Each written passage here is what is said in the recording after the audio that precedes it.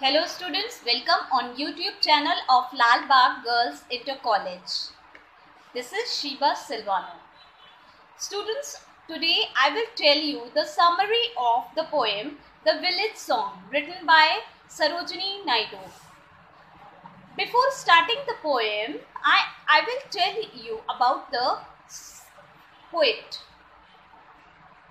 The poem The Village Song written by Sarojini Naidu. She was born in a Bengali family on 13th February 1879.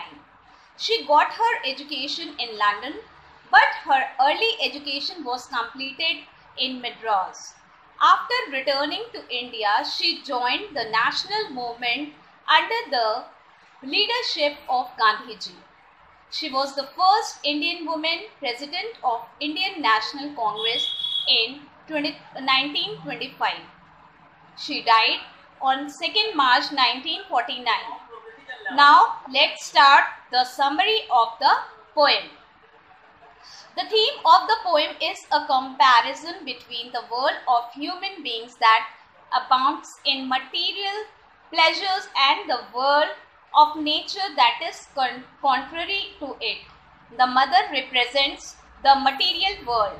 She recounts some of the features of his human's material world like jewelry, marriage bridal songs, cradle songs and sandal scented leisure.